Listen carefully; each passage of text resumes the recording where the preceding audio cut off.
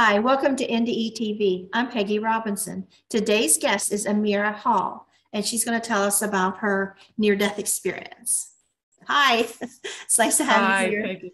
And we were just Thank you chatting so much. beforehand and just got lost in where we were at. Yeah, we got on a roll, didn't we? Talking about some of the maybe the nuances behind the scenes that a lot of NDEers gloss over in their real everyday life, trying to reintegrate after the NDE. Yeah, that's been my journey, is trying to reintegrate and keep upping my game.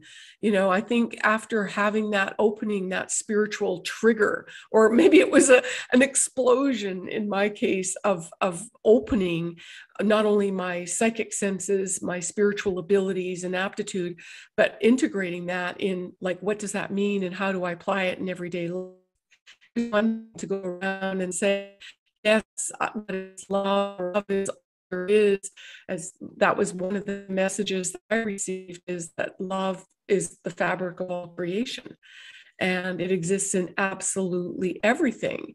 And I still struggle with trying to wrap my head around, what do you mean this playing card is love, or this iPhone is love, and this microphone is love? All of it. And so then that becomes like, well, how can that be? And just sort of maybe overanalyzing it keeps us stuck, right? Rather than being in that flow. Right. I know. I know exactly You've what been you there, mean. right? Do you want to give us your story so they'll know what we're talking about? Yeah. Okay. So where do I begin? Before my NDE, I almost had a face with death. I came up face to face, like I had a choice, and it was over a medical diagnosis. So what happened for me was my dad died.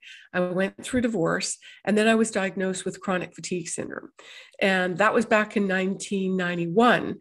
So our medical system definitely lumped anything that related, they're still doing it today, emotional exhaustion, or, the chronic fatigue, the autoimmune system breakdown. They lump that into a few diseases, right? So it almost sounds like an adult failure to thrive.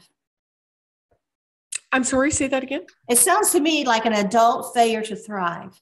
You know, a baby can born with failure to thrive, or an elderly person, they have failure.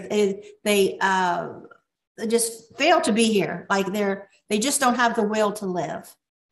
And I think, sometimes we can get in such emotional turmoil that we're just not thriving. I mean, you say they thought yours was like from emotional stress? And well, it wasn't until I went through a number of doctors that basically told me to go home and prepare my affairs that, I had a choice, death or wheelchair. And so I think that diagnosis definitely was, debilitating. And I fell into a deep, deep, deep depression until I found an internist that actually told me that I had emotional overload and I needed to heal my emotions. And it was so interesting because it took a decade later before that message came back to me, but in my NDE.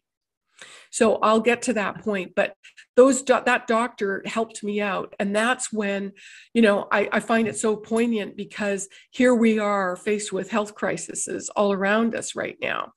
But for me, 30 years ago, I was directed to alternative health. I had to dig my way out. I had no support system. There was no internet. Going back to organic, understanding how my body and my digestion works and what I needed to do for me to thrive, as you said, right? Mm-hmm. Because I think at the core level of our, is our nutrients, and how can we support a healthy mindset if we're not eating right? So our whole system depends on that, the foundational level. So I began thriving. I was doing all the things. Way back then, I began doing system detoxes. Twice a year, I discovered that I needed to do a 30-day detox. And we're talking organic food, we're talking juicing, we're talking colonics, we're talking big time, heavy duty, and people thought I was an absolute weirdo, right? But I had no choice in my mind, that I was here to thrive. So that continued, and I got better and I got stronger and more curious. And I started making the best money that I had ever made in my life. And so I felt something missing. There was something missing in my life. And that's when I was drawn to go pilgrimage. The first one was Peru. So I went to the jungle. I was working with a shaman and a small group of people. I did have an ayahuasca experience that gave me a vision of myself as a starseed, which I didn't know what that was in 1997. I didn't know what a Stargate was. I wasn't a Trekkie. I wasn't into any of that. I was a straight little corporate sales executive doing my job and, just living a good life, or what I thought was a good life. And so I go down there and I'm in the jungle in the Amazon, and I see myself shooting like a comet through this star system that was called a Stargate. And then the window closed after I came to this place that was around Egypt area that I needed. I came there in early Egypt, which I didn't get timelines. I didn't get a year or anything like that. And when the window closed, it was like my family on the other side. And I felt this immense love. And I was crying and just a really overwhelming sob of separation. And I struggled with abandonment and betrayal energies for a couple days. And what that was the love that I felt was my star family. Again, it didn't, at the time, it wasn't star family. It was just this immense love. But I associate star with it because it was pure light. What brought this on? This was an ayahuasca journey, sacred journey with plant medicine in Peru. And so in that moment, plants were these supposed to cause? It's a ritualistic ceremony that the shamans prepare. They pray over the roots of these plants for 10 days. So at the time, now this has become a very commercialized process for a lot of people doing it, and a lot of people just doing it for a rush and a high. When I went to Peru, I had no clue what this was. I just went because I was being guided to go. Okay. And so it's a psychedelic. And it's meant to, for some people, it's extremely traumatic. And I don't put any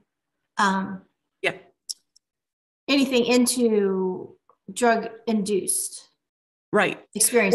Well, guess what? I don't either. And so after that, and there, like I said, there's a huge fad, and a lot of people want to do this to accelerate their spirituality, and I'm opposed to that. And I didn't know what I was getting into, but I did it. And what was really incredible was during that ceremony also, there was this gray smoke that came out of my sixth chakra, my third eye, my connection to God. And I understood there was someone else that I was working with, call him a demon. He called himself a shaman, spiritual. These experiences came from drug use, correct? It's called a plant.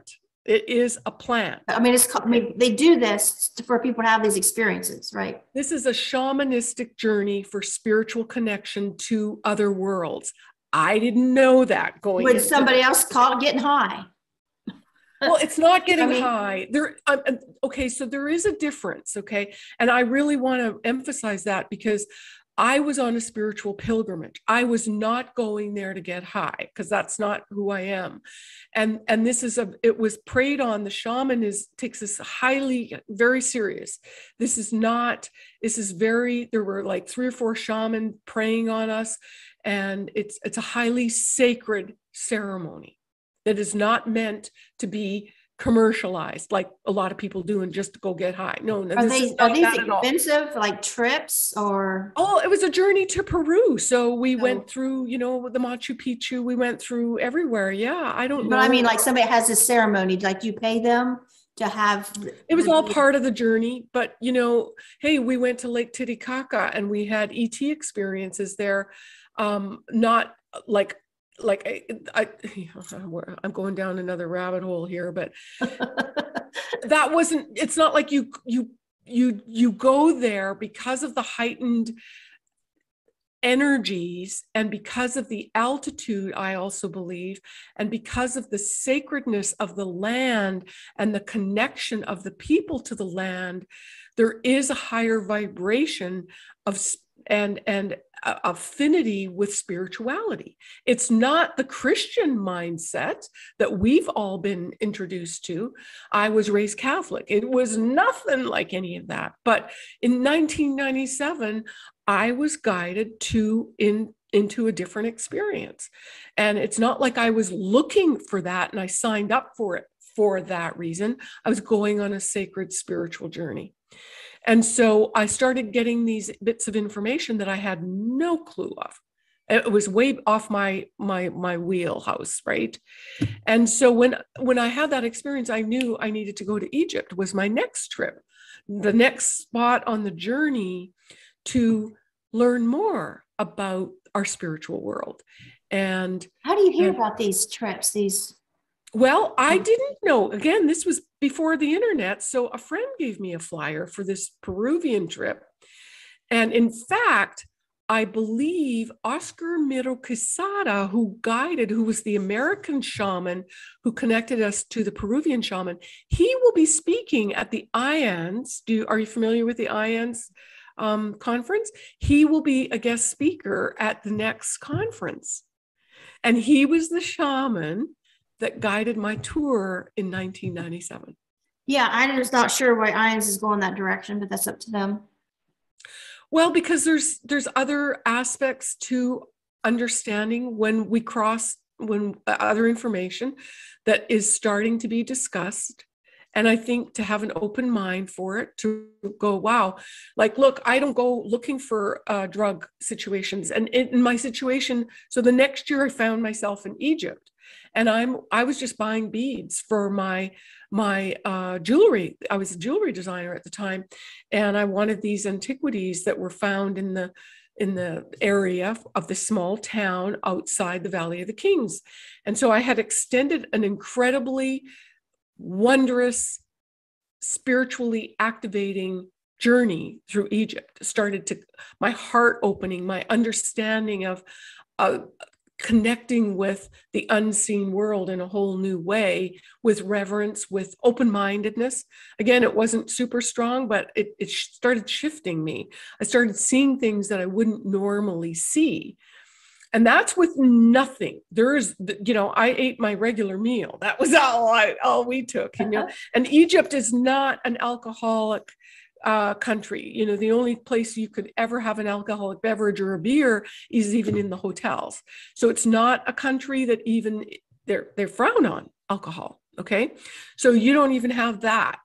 Okay. To say, oh yeah, I was high from, 10 beers or something. No. So I go to this small little factory where I had to go back the second day to pay for these beads these guys were selling me. It was a friend of a friend. So when you go in Egypt, the custom is that you have a cup of tea or you have a Coca-Cola, but you sit and visit. It's not a here's your money transaction and you walk out the door. There's this whole social, talking about your home. They talk about their kids or they introduce you to things, and it's getting to know you time. Well, they brought out a joint and I said, thank you, but I don't smoke.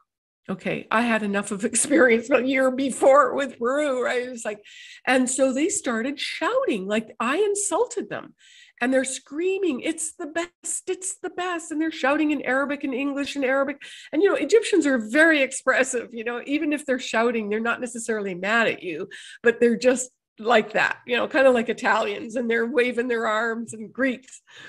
So there we are. And I'm like, oh no, I'm the only female here. We're in the Valley of the Kings in a little rinky-dink little office of a factory. And I'm like, oh, what am I going to do? No, thank you. And I'm being polite. I don't smoke. I don't do this. And so then I thought, oh, geez, this is getting crazy. So I think I better acquiesce. It's never done anything to me. I've tried it a few times throughout my life. Didn't really faze me. I don't have a propensity for that, right? What's it called? It was marijuana. It was a joint. I said acquiesce or something. I thought, well, maybe I should acquiesce. I will surrender. I will gracefully, participate because I never heard of that. I was creating a scene here, right? And this was becoming very uncomfortable. Peer pressure. Well, they weren't even my peers. They were Arab men, in a village. So I'm the only white chick, right? And I'm American. Everybody You're the only female too, weren't you?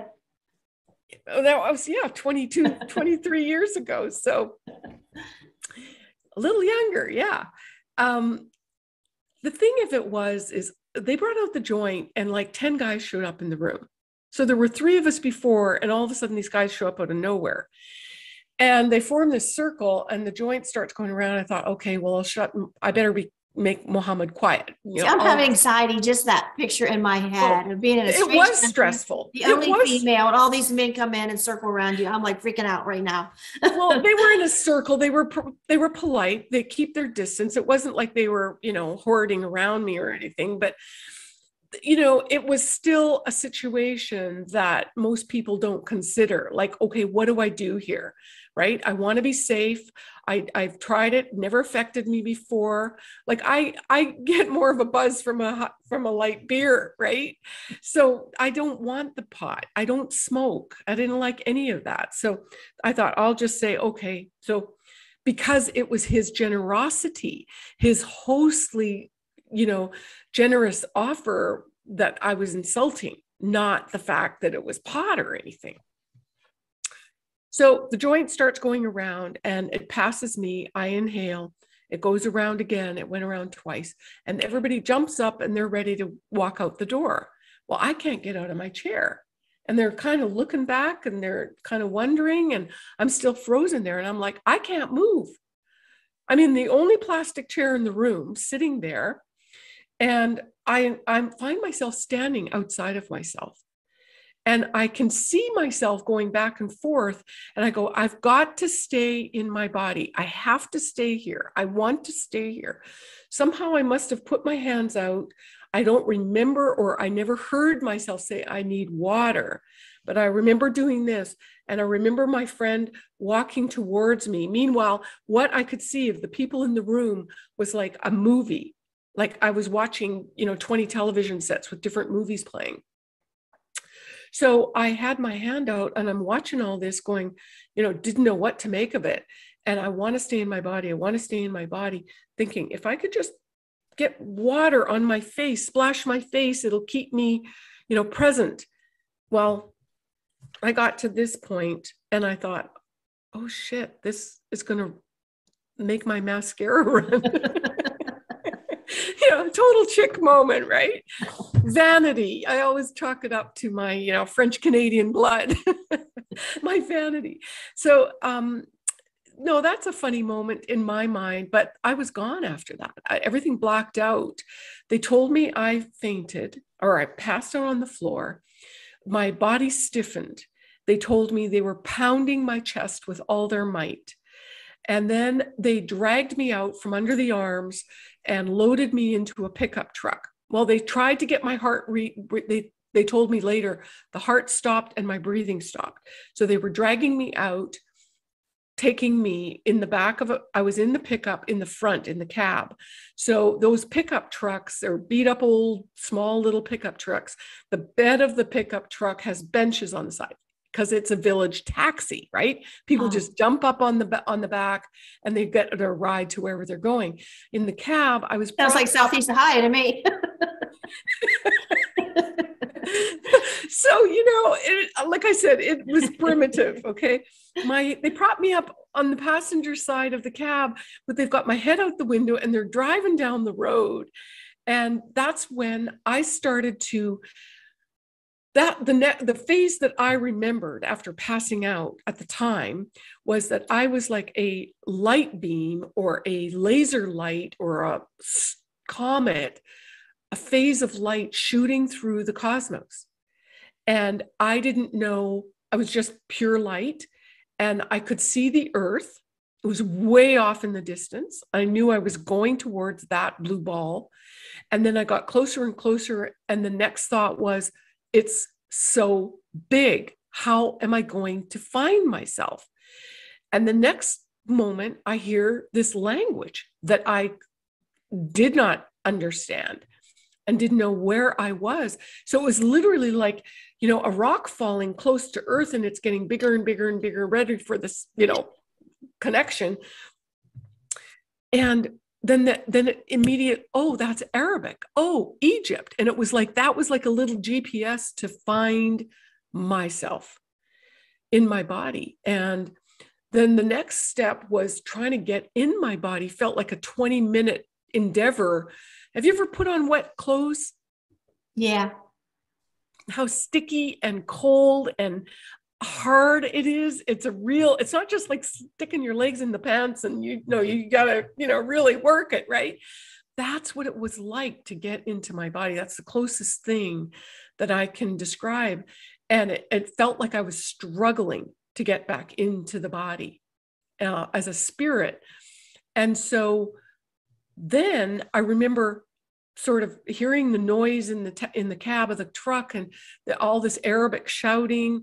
And I touched my friend's lap and said, gently, I couldn't open my eyes. The light was incredibly bright. It was just so, like, instantly so bright. And I equate that now to me trying to get in the body. So as a spirit, there was no brightness, but as it coming into my spirit, coming into the body, there was all of a sudden that disruption or this awareness, this new level of awareness. And I asked my friend, where are you taking me? Because the next level of awareness I had was my bowels are going to burst and I need a bathroom. And he said, shouted in Arabic. And then he realized, oh, I need to speak English. She doesn't speak Arabic. And it was like the hospital. And my thought was, oh shit, a hospital will kill me. And I'm like, I can't go to no hospital in this primitive part of the world. I mean, just the germs walking in the place will probably kill me. I don't know. I had this crazy thought. And so you were like in the cosmos 1 minute and then like talking to them. Yeah, and exactly. And I was in pure bliss. I was in such bliss, but I needed a bathroom. And so they knew, but I didn't know that I couldn't walk. And so they after some Arabic negotiations, they figured out, see, the next sorry, big I'm problem, just seeing a headline. NDE or needs potty break during NDE. After we die, apparently the very first thing is there's a big release, right? The body begins to release from various areas. Okay, that's uncontrollable. You can't control that anymore.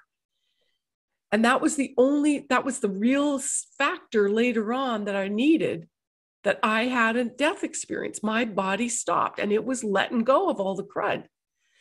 But the big problem was they were trying to find a bathroom for me, because in the Middle East at the time, and still today, in a very small villages, there is no Western toilet. There was no place where I could sit down.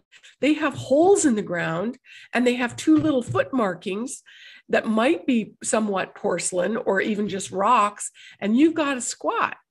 So how's this lady going to do the bathroom when she can't stand up or sit down?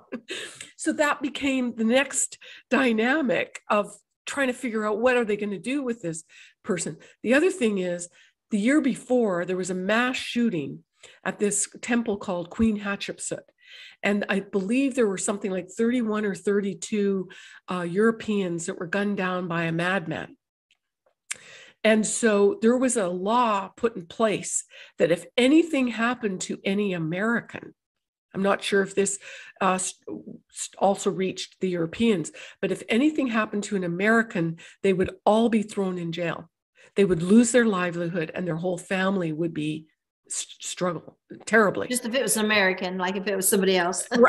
Well, because they had made some agreements to protect the tourists that were coming over, right? They wanted the tourism to continue, but they needed to have that factor in place. So this was now also an underlying factor for them and their need to make sure that I was really well taken care of. So there was a lot of issues that were sort of percolating in everybody's minds at the time, right? It wasn't just, oh, she died. No, they were thinking of themselves probably and what they needed to do to You're save bad their for business. well, and livelihood. We're talking, I don't know, hundreds of people, because each family, you know, all the men work and there's, yeah, so it's not like America. So there I was. Then they had to carry me up 3 flights of stairs. All the men work is not like America. It's not.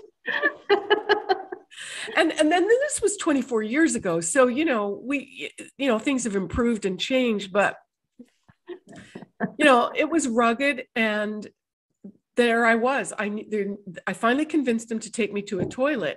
They finally figured out that his brother had renovated his apartment, his flat, and there was an American European toilet there. So they carried me up these 3 flights of stairs and brought me into the bathroom. And that's another drama, because women and men are not allowed in the bathroom together.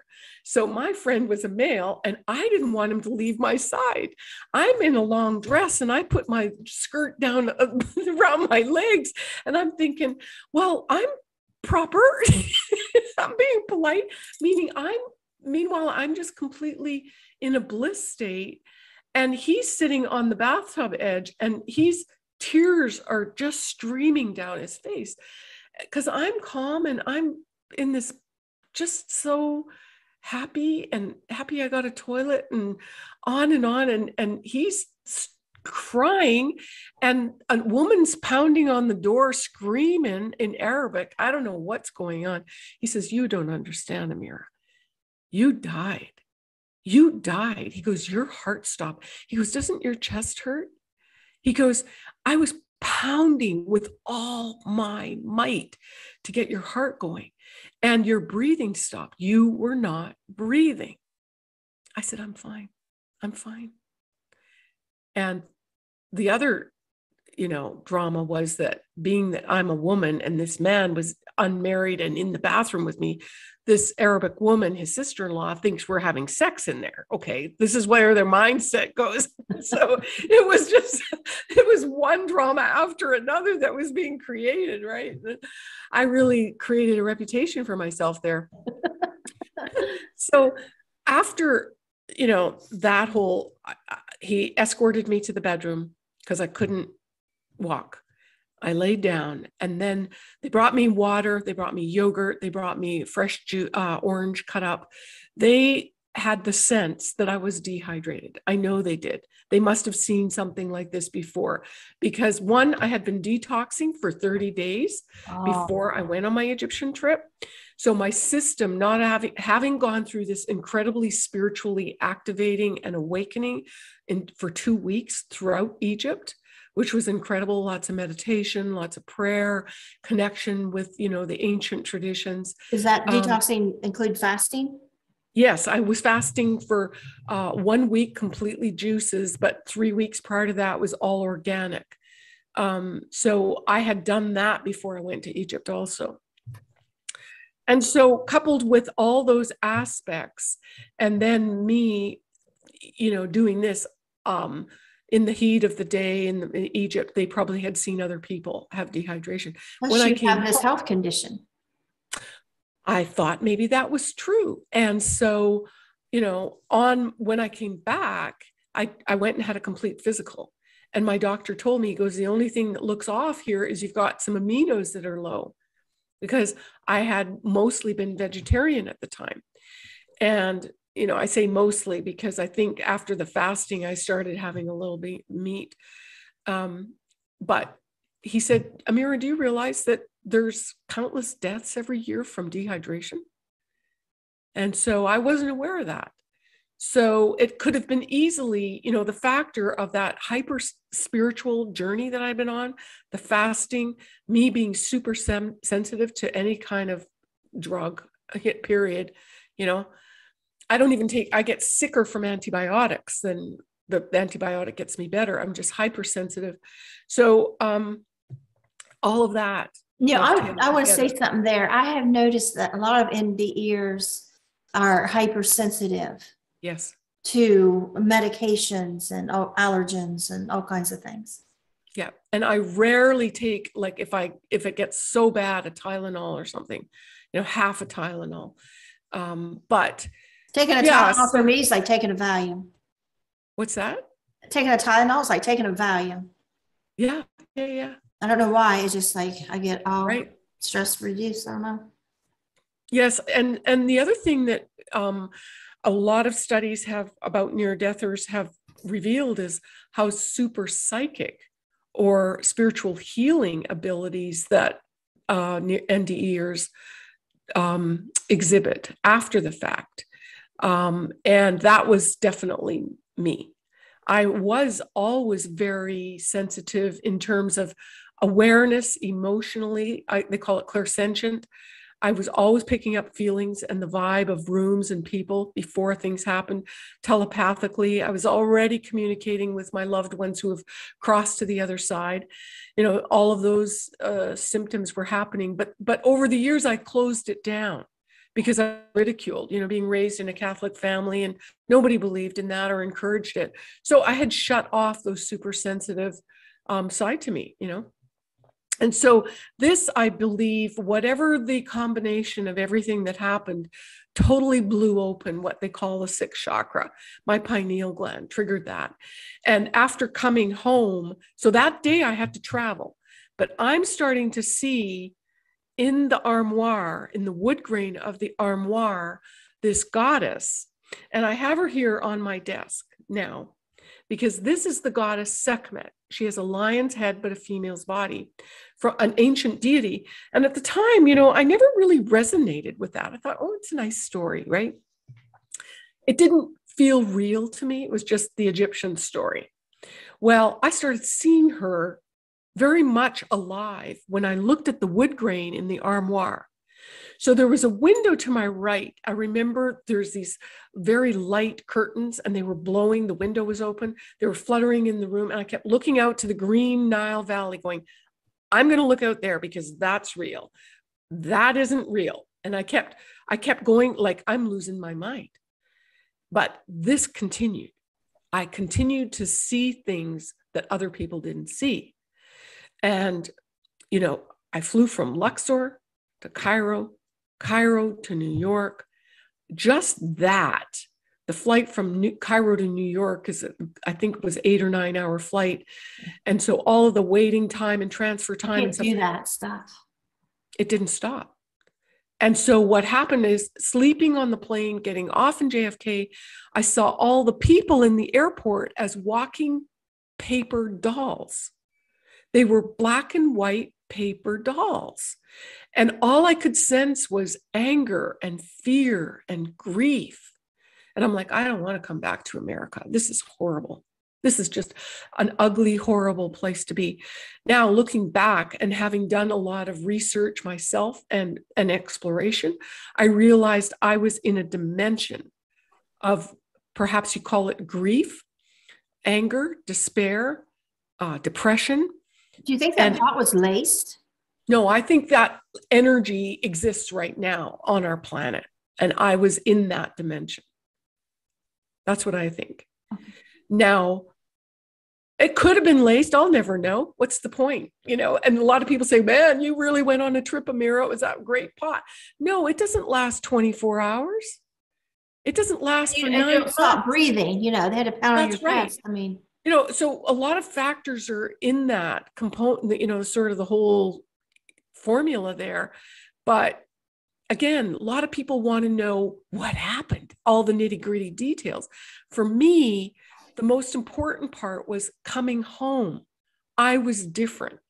And I had to figure out my way through this darkness and get out of this.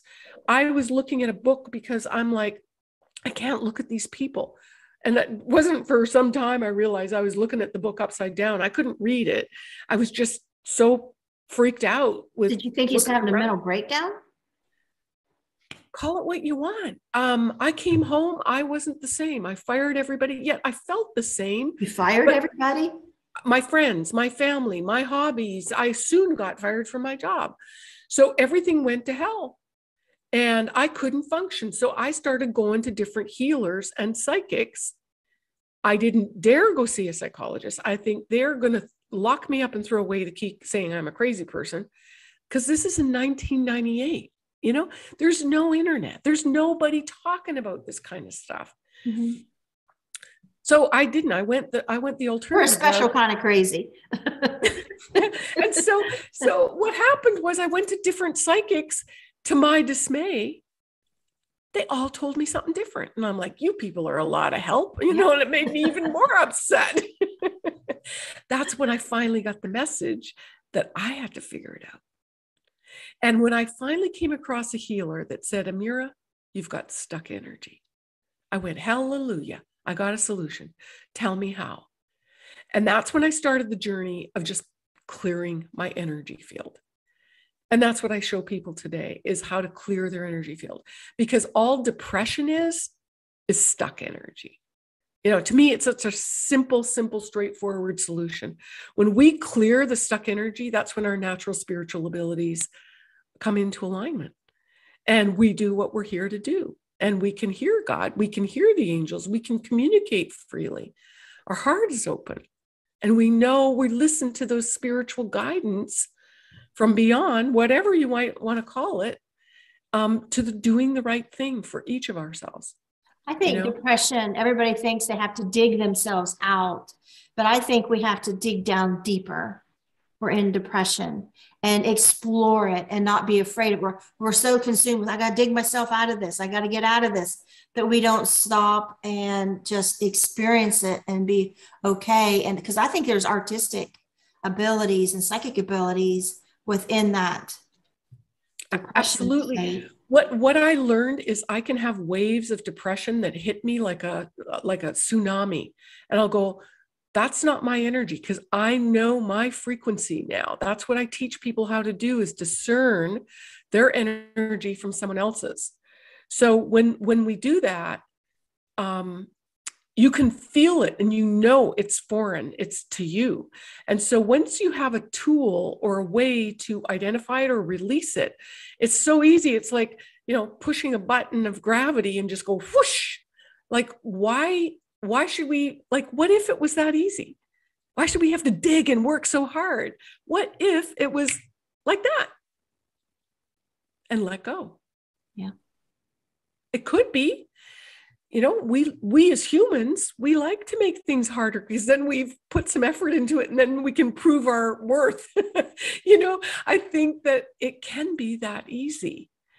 And that's what I strive for, is being more in alignment with the divine, the creator, because I know I'm created in that likeness. I'm here to create. So how do I best create? I best create when I'm in a flow, not when I'm resisting. Right. If I'm feeling depressed, there's some resistance. If I'm angry, there's some resistance. And if somebody triggers me, it's not them. We got fingers pointing out, there's 3 pointing back, right? Yeah. It's within my frequency, something that I can contain and control. So I get to explore or just go, delete, you know, Right. and release it.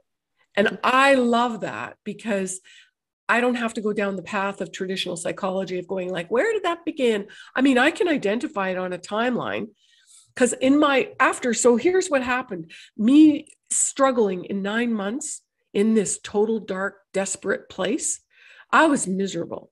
Well, I go to this book expo of America because I want to write about this story, right? And back then, I mean, everybody looked at me like I had 3 heads. They thought I was a weirdo. This is never going to be a good book, because NDE. Yeah, just how you died is like sets you up right there. Yes, you're right. And that's one of the reasons I didn't talk about it, because I was judged. Oh, you druggie, you know, or you dumbass, you did some stupid shit when you were traveling, you know, who does that? Well, adventurous person, that's who. No, and so so yeah, they just frowned on me. Anyways, I'm schlepping all these free books because every single booth gives you their book, right? And my back was about to break. I remember meeting Louise Hayes at Because that you don't book eat meat. What's that? Because you don't eat meat. You gotta be a big girl like me. Yeah, no, I do eat meat. Don't get me wrong. So grass-fed, by the way. Yeah. I was meeting these people and they were just, Carolyn Meese was at that convention. I don't know if you've heard of her. And I'm witnessing some of these people and I'm not liking what I see. Let's just leave it there. And so I was falling apart and I needed a massage. I found some Chinese massage place, right? And I know this sounds sketchy too, I right? just need a massage. Well, everybody, you got 2 or 3 canvas bags loaded with these great big heavy, hardcover books that all these I was like, I'm a little girl. And so reading, I don't know, I needed, like, hey, they're free, why not? I feel so manly now that I put on weight as I got older, being around women tiny like I used to be. I feel like I'm the man. Like I take care of them because they're so tiny. No. You fall over and they can't carry crap. They're so fake because they don't eat. Beulah the buzzer's going off here. Okay. We're stepping into our feminine energy. This is the new vibe. Okay. So I get this massage and this Chinese guy, this little tiny guy is walking on my back. And that's when, in a moment, it was almost like all this information downloaded, and I saw everything when I went out of my body, where I went, and what it was. But I had to go through all of those machinations. Like flashback. It was a flashback on steroids. And it all made sense. They told me they were taking me on a tour of the divine. My body disintegrated into this etheric golden light, and I was transported into this, what felt like a boardroom. And now you're talking about the experience you had. Yes, where I went and what happened and the information. Because for me, this was the real story. This was what I struggled so hard to find and get connection. Like, what was all this? Why? How come I didn't get to see Jesus? You ripped me off. That's how I was mad. I was so mad. Where's this tunnel of light thing, And it was like, it was blocked from my awareness because there was too much for me to process. That's what I believe. There was too much physically going on. I had that spiritual trip that was mind-blowing, pardon the pun. And, there was just too much to process. It was literally a sensory overload. So they told me that I was going there, couldn't stay. And I was, when I entered this boardroom, and it's funny because the number 12 showed up, but I couldn't, it was in a way, you didn't go around the boardroom counting all the bodies. I just knew there were 12 there. They were dressed like people. Well, they looked like men with suits on. They were all matching. But the funny thing was the head opened like a teapot and the lid stood up of their head. And there was this glowing golden light at the top of their heads. Is this a heaven experience? You could call it that. I was in a boardroom. That's all I knew. At that time, I related it to this. I think it was probably an assembly place of the Council of 12, because those glowing lights just shone into my head. They all had these 12 glowing beams right into my head. And they told me whatever I wanted to know, whenever I needed to know, I had access. It wasn't like I had to go anywhere. I just needed to connect to it. And the words later described to me what I perhaps entered, because then I was transported to an infinite hallway. I believe this was the Hall of Records. And so there were doors on either side of the hallway, and it just went into infinity. And then I went into this, they said I could go into any door, but I couldn't stay. I could go in, get and have that experience, but I couldn't stay. So I stepped into the first door on the right. It was a gold door. And stepping into that door, all I felt was this incredible warmth, this incredible vibration that felt to me like a moving, intense colors and patterns like a kaleidoscope. And the only words that came to me was, this is love. And this is the fabric of all creation. And it was constantly dynamic. You know how a kaleidoscope is always shifting? Yeah. And they told me, and it was so like the mother's womb, just warm and just so incredible. This is the fabric of all creation. And then, whoom, I was thrown out. Maybe that's what it's like to be born, right? From our mom's womb, and then we're just whooshed out. And it was almost, hey, that was rude. I wanted to stay here a while. And then I was in the corridor again. And I crossed the corridor. I stepped into a pink door. But this was different. This was an emerald opaque energy that I stepped into. And I said, what's this? And they showed me a timeline. And they showed me my birth to where I was. And they showed me, it was almost like a quantum field of interdimensional dots of everywhere that I held on to emotions that were causing my challenges, my relationship, marriage problem, my health issues, and where I was struggling in the body. And they showed me that detoxing, and especially detoxing of my emotions, were key to manifesting what I wanted to create. And I knew in that minute that I came here to teach people how to detox. It's not limited to the physical body. It's everything. It's our emotions. It's our mindset, our belief system. And I need to manifest first whatever learn. you want. Yes. Like I manifested you calling me.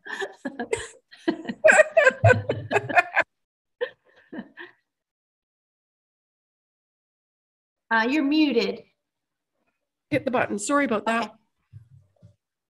Yeah, it doesn't come in the snap of fingers all the time, but the more I realize, the more in alignment I am, the more relaxed and accepting and in gratitude, the more my heart's desires manifest with ease and grace. Yeah, because I believe we're here to create. I mean, I just hear that a lot, manifesting and those kind of things. And well, we're creating every single day. Every time my husband buys a lottery ticket, I manifest that's the winning ticket, but it never is. There again, is it your mind over your heart? Because when you get in alignment with your desires, they just show up. And so sometimes it's our head thinking that we want something. Maybe it's to keep up with the Joneses, or maybe you want to win the lottery ticket and it's going to do not necessarily something that's in alignment with you. I think everybody wants to win the lottery. I think it's just the general. I don't know. That's not something I focus on. I don't focus on it. It's just, if you buy a lottery ticket, I mean, everybody that buys one hopes that they have a chance they're going to win. They don't think I'm going to buy this and I'm going to lose. I don't know. I mean, you're just talking about manifesting. Right. Well, I believe we're manifesting with every moment. So, are you manifesting your day to be struggled, or is it one of moving through it with grace and ease and joy? No, I can manifest that I'm not getting older, but I look in the mirror in the morning and I'm like, I don't think I did anything. Well, I don't know. I'm going to be 66 in 25 days. So I think people have told me that I'm looking younger in a lot of ways. And so I see signs of age. There's no question, but I think it has to do with our vibration. I think that as we clear, and hey, starting in the tummy and our digestion and how we're able to process, some of our programming, some of our fears, some of the lies we've been told growing up, things that aren't true. As we realize and connect with that, I think the divine in us will shine, and that shining light, even if you do see a few more wrinkles, the light shines through that, and then it's almost like the wrinkles aren't even visible. Oh, I don't care about that. Really. Oh, well, I just try to find examples some for of us do, manifesting. Peggy. Some of us do. No, but knowing what's in your heart and following your heart, being able to take steps and having the courage to do that when everybody else tells you, oh, that's a stupid idea, right? Whether it's wanting to be an artist or follow the dream. I have a client that I recently talked to of, he was an older guy and he always wanted to make his living from his music.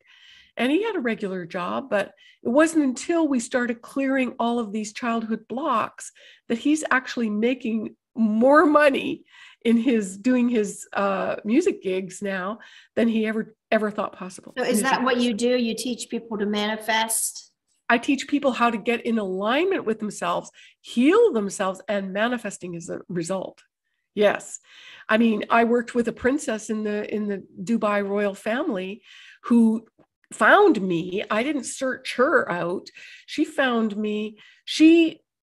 Funny story, her job as a royal princess is to produce an offspring, right? She had 3 children.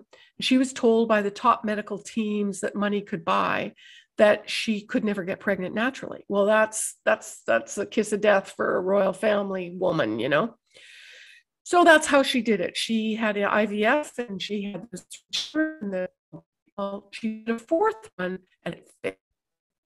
They found me because they wanted me to do the energy clearing so that the next IVF that was already scheduled and paid for would go without a hitch.